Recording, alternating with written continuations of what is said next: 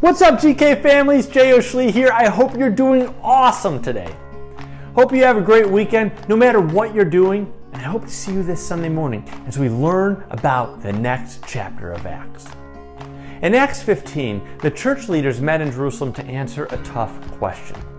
Can a person be saved by faith alone, or is something more needed? The early church agreed that because of Jesus' death and resurrection, He alone is all we need to be saved. As they were meeting, a discussion broke out among them. It says in Acts 15, 7 through 11, "Brothers, you know that some time ago God made a choice among you that the Gentiles might hear from my lips the message of the gospel and believe.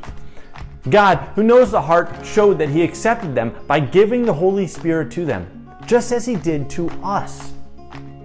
He did not discriminate between us and them, for He purified their hearts by faith. Now then, why do you try to test God by putting on the necks of Gentiles a yoke that neither we nor our ancestors have been able to bear?"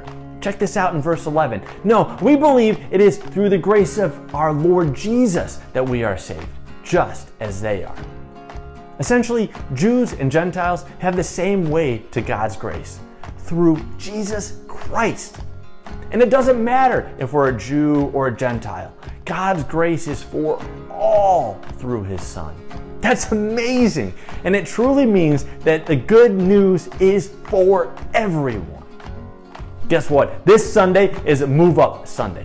So whatever grade you were in for this school year, you're now in the next one.